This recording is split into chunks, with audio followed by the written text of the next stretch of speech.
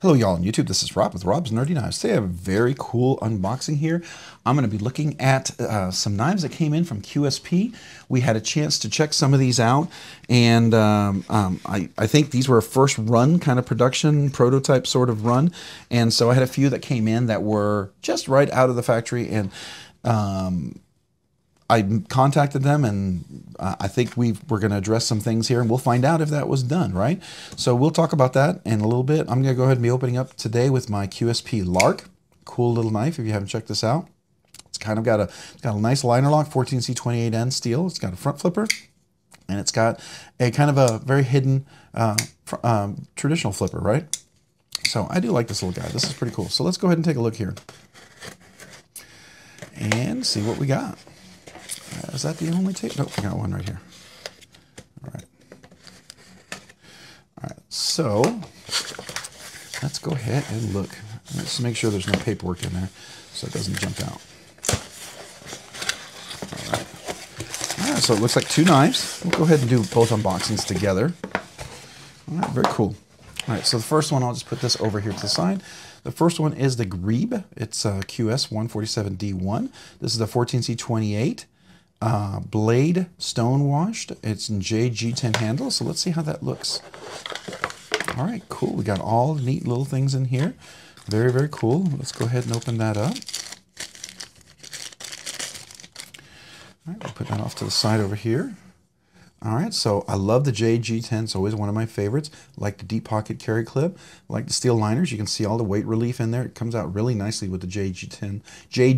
It's very translucent. The nice thing about JG10 is it's raw G10, and you can dye it like any color you want. So if you like this look, cool. If you want it to be black, orange, red, whatever, you can dye it, all of those things. It's got nice thumb stud. Looks like a pretty robust blade. Pretty well centered. I like that. It's got a flipper with some jimping on there. That's really cool. It is a button lock. So let's go ahead and give this a flip. Really nice. Let's see that there. And let's do a little flip with the thumb stud. All right, that's cool. Let's see. Can we do a reverse flick? Oh, can we? I sort of can do a reverse flick. Ooh, that's really stiff. Okay. I can get the reverse flick. Now, with the other one, the issue I had with the other one that I got in, you couldn't use the thumb studs. The thumb studs were like locked in place. And I wasn't sure if that was, you know, okay, let me just be straight up. The first run that we had of this, I couldn't deploy the thumb stud at some point. At some point, I had to do two fingers. It was very uncomfortable. It was ripping the skin off my hand. These thumb studs are much, much better. The flipper works really nicely, and the button lock works. It had incredible button lock stick, and I think there was some, you know, when you do a first run of anything, these are brand new knives. It's a brand new design, right? This brand new design is called a Grebe.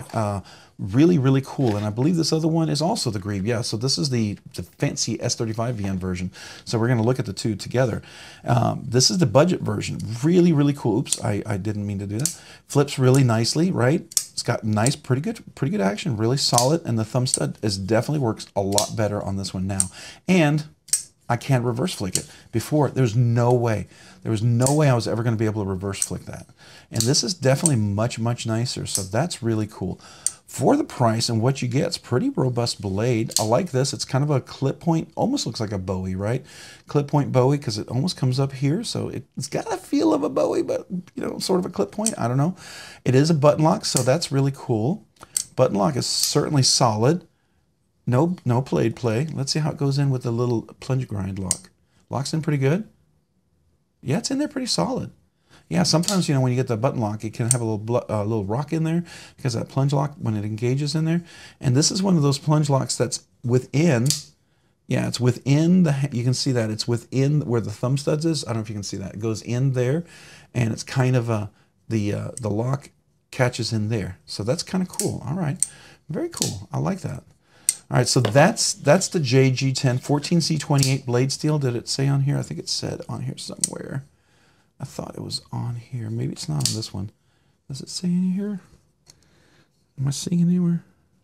Well, it says it on the box, and I know it is, but that's cool. Let me just tell you, I don't mind the fact that there's no billboarding on here. I'm perfectly fine with that. I know some people would like to see that. The QSP logo here, really nice, very aesthetic. I love the polished look, and this is actually a stonewash blade, which is great because, you know, you use one of these knives and it tends to be, you know, you won't see scratches as well. It's nicely rounded on the top, which is really cool. Comes to a very nice tip point, has a nice sharp edge. It has a very small sharpening choil. Some people will be bothered by that. I tend to sharpen my knives all the time, so it's not a big deal for me unless I need to reprofile the edge for certain reasons, or if I did some really crazy work, and that works. You could do the trigger here. I wouldn't recommend that choking up. Plenty of room. Got medium to medium large hands. You see that? I got plenty of hand on here. Not really a lot of choke up. This kind of limits your hands. So if you've got really big hands, you may be going over the edge right here. So, you know, you have to think about that. This is okay for a 3.5 finger, 3-finger knife. So if you like it, this could be like a little 5th pocket knife for you. So that's definitely one to consider. So that's that one. It is stainless steel. Deep pocket carry clip. Yep, it is stainless steel. We are looking at T8s. T8 here, T6s, T6s, T6, T6. Yeah, I like that it's got a nice insert here. That's cool. Gives it a nice aesthetic and it is lefty swappable, so lefties rejoice. Yeah, it does have cage ceramic ball bearings in here, so that's really nice, right? It is a plunge lock, which allows you, you know, little features there. You know, this is definitely a light switch. I don't feel that I could do a push button higher. This is certainly kind of a light switch. I don't think, yeah, because of the, you know, you see the flipper. This is almost like a Rick Hinder flipper. This reminds me a lot of Rick Hinder. It's not as curved as much, but because of that, this is definitely going to be a light switch. I would not be comfortable on my finger after a while for that. So just keep that in mind. That's all right. So let's compare it with this one here. This is going to be the fancy version. And it's supposed to have nice carbon fiber and a different blade steel. So let's take a look at that. I'll put that over to the side. All right, so comparing this to that one. All right, so this is a kind of a blue, white, and black carbon fiber, I think. Is it carbon fiber? Does it say? Let's see. Stonewash, see here, blue carbon fiber handle. Yeah, black, white, and blue carbon fiber handle. So it is a carbon fiber handle, and it is S35VN blade steel. Let's see, does it say on there S35VN? No, again, very minimal billboarding. It is a tanto shape, a true tanto though. Really nice. I do like that tanto blade. It's not dual grind, they're both flat grind, so there's not a hollow grind here, but comes to a very robust, kind of almost to the edge, and then goes a very, very sharp tip, which is great for getting into manure, mulch, fertilizer for your yard, or dog food, cat food, or cases of water, opening letters boxes, Christmas boxes. The thumb studs work really nicely, right? The flipper works really nicely. The lock works really nicely. Let's see, can we reverse flick this? Yep, absolutely. Let's do it on the other side. Yep, absolutely. And this one? Oops. Now the thumb studs are pretty close against the handle there, which makes it a little bit challenging. You've got to get pretty close to get in there for it to be comfortable. You can't really get behind it because I really want to be right about there. And that's like the best leverage, I think, is right there. I find it true over here. So see if you get about right there, that's the best leverage. If I try to go up this way, it's a little harder. And likewise, if I come over here, that's the best leverage. And so for reverse flick, it's going to be right there as well for the reverse flick. Oh, let me get in there.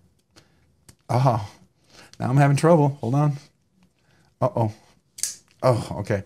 All right, so this one is not as friendly on the reverse flick. I wonder if that'll break in over time.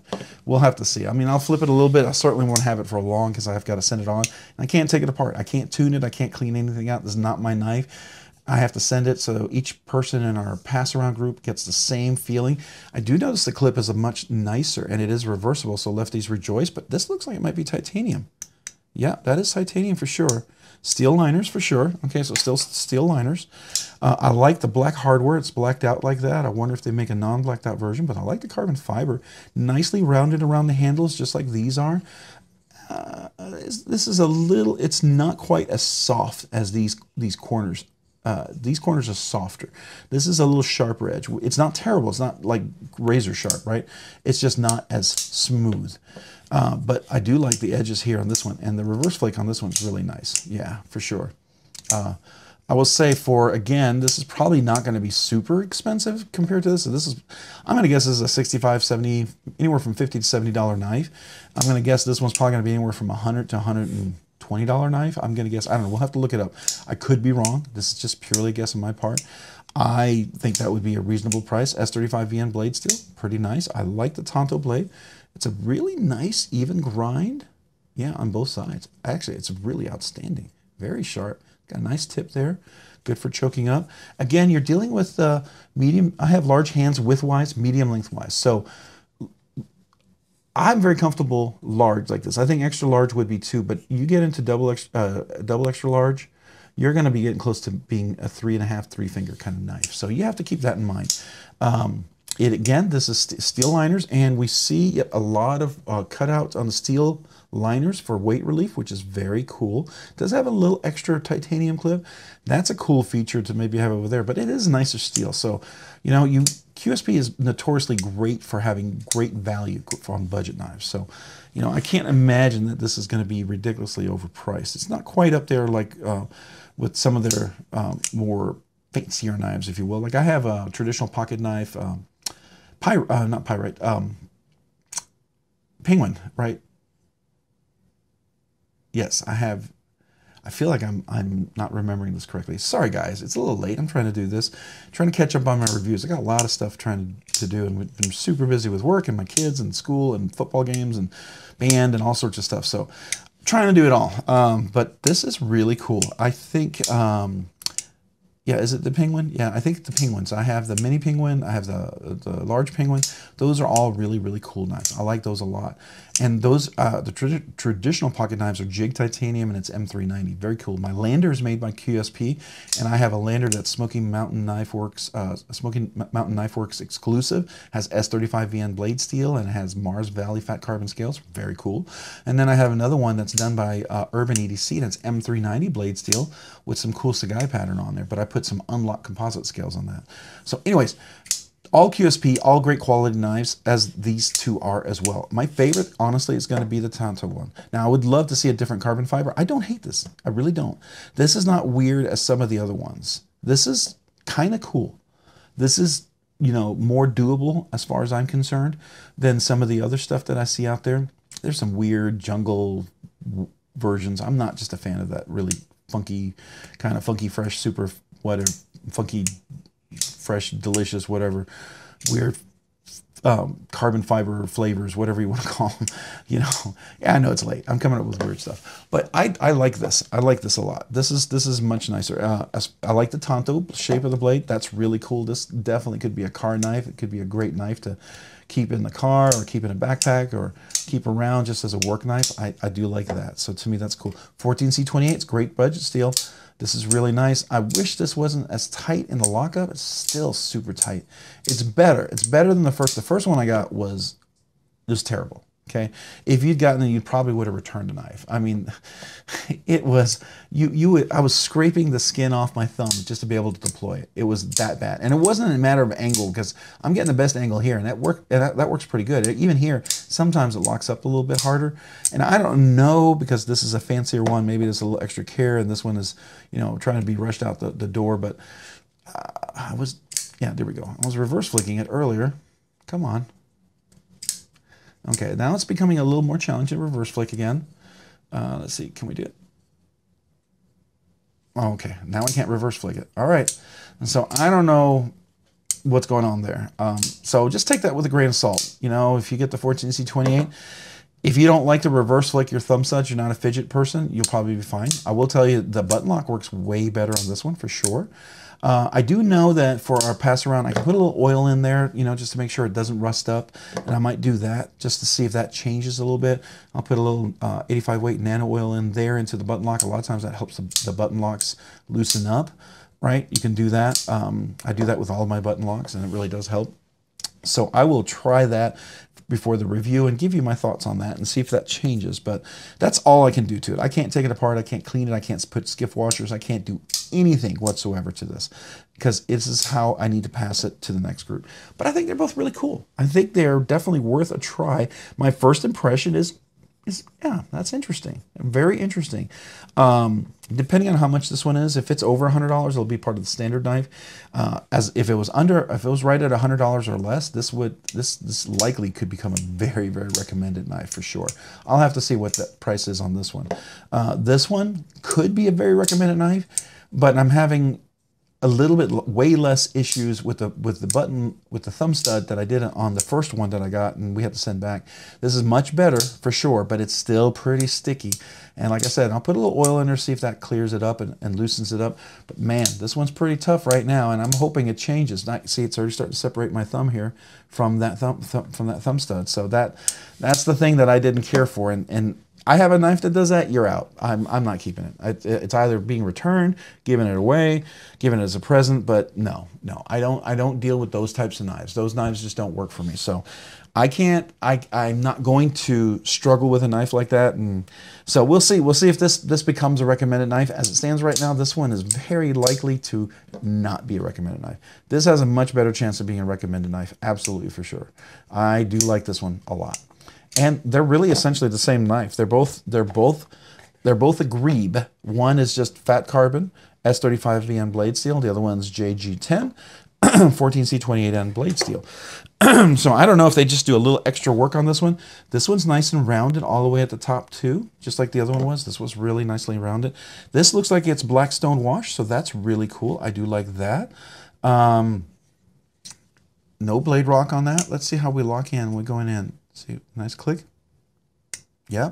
Any detail lash? No. Is it pretty centered? Absolutely spot on dead center. So both of them are really nicely centered. I like that a lot. So that's really cool. And let's see. Yeah, really, really cool. Button lock works really well. Yeah. You're not getting caught on the button lock. Action's really nice. And now it bounces if you keep the button depressed, but if you close it and then let it close like that, it locks it in there pretty good. Same for this one, right? If I keep the button depressed, it's totally free swinging. But if I do that and let it engage the plunge lock, it'll lock it in there really nice. So very cool. Very cool. I like them both. Just a little disappointed with some of the things in this one. Hopefully, like I said, we'll put a little oil. We'll try to flick it a little bit and see if that clears up.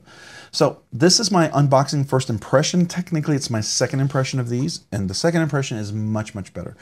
I had some issues with both of these at first. I had less issues with this one at first. I had massive issues with this one. This one feels a little bit better than the original one of this one was. The original one of this one was not horrible, but the thumb studs was really ridiculous, and it was very grindy and gritty, and there's a lot of little things that I had, and I'm not going to show that video. I recorded it, and I felt like I needed to reach out to them because, you know, honestly, if I got a knife from like a knife retailer, I would reach out to them and say, hey, did I get a dud? Can we replace this? You know, sometimes you get a dud, and sometimes you can replace them. Unfortunately, sometimes you buy a knife that's really cool and it's the last one. It may be a really hot item. You know, I've reviewed like a Heretic Wraith, you know, and I reviewed a tactile knife company, Maverick. I think they're both really cool looking knives. My Maverick, just the phosphor bronze, I could never get the action to anything like a bug out or a Spyderco, which to me, if you're going to do phosphor bronze washers, you should be able to strive for that. I get some people want the Chris Reeve, you know, the Spartan blades, very glassy, smooth roll. I'm not looking for that in a knife of that caliber, right? If I'm going to get a Maverick, I'd like to see it to be very precise, like my paramilitary 2 or my para 3 or my Mannix 2 or my Shaman, you know, whatever. I like to see that, and that's what I would expect for those. And right now, these guys are way better, really nice. I will say, yeah, there we go. I can reverse flick. The placement of thumb studs, I think, is really more the issue for me here, right? It's not the best placed thumb stud. I will tell you, let's see where the liners go. Yeah, the liners are right there. So unfortunately, I couldn't do a better cutaway. That would be unfortunate. But you know what you could do if this was my own knife? I could round that out and have a little cutaway there. And, you know, there's a lot to be said for that. Like here are my thumb studs. You see on this Quiet Carry the 9, it's cut out. It's got like a chamfering there. And that does give you really nice access to the thumb studs, both, you know, this way and reverse flicking. And then you can always do the same over here, right? That nice cutaway. Now this one doesn't have as much cutaway over here on the back version, but you know, it's always nice right here. I can just put my thumb here and then I can just open it like that. And that's nice. That's where I'm leveraging the Volcano sort of thumb studs. Here, I don't have a place to do that. I have to go back here, and this is not always the most efficient. I think the best angle for this one is not straight up. It's more, yeah, I'm gonna say it's more like at a 45-degree angle, I think it's the best. Like when I come over here and I go straight up, really hard. But if I come over here and 45-degree angle, much, much better. If I do all the way out, yeah, it's not. I think 45-degree angle is about where I want to be this way. So for that, you know, I might, you know, if I had this knife myself and I really liked it, I want to keep it, might chamfer that. Could use a Dremel, could use, you know, anything you use, a file, whatever. As long as you try to make it nice, consistent, and look pretty nice. And I think a little chamfering on both sides of this would go a long way for this knife for sure. All right.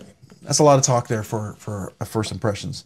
So if you found this content fun, interesting, worthwhile, or entertaining or informative, would you please consider hitting the like button down below? And if you've already hit that like button, would you please consider hitting the subscribe button? Subscribing and liking the videos really helps out the channel, allows me to produce more content, do more things, ultimately for you. And I really, really appreciate that. If you've done all that, maybe consider hitting the notification button as well so you can be notified of future content when it's dropped. Hey, and if you've done all that, maybe go check me out over on Instagram at robs_nerdy_knives. Again, that's on Instagram at robs_nerdy_knives. Hey, thanks so much for watching today. Have a great day and a great week. Bye.